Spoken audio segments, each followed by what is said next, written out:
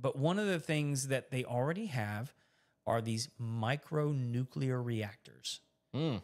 And he says these data centers require so much power that they've miniaturized nuclear reactors, and they're burying them 50 meters below the ground in order to power these data centers. Like, he's signaling like, hey, there's going to be a lot of homes built in and around these data centers when we start burying these reactors.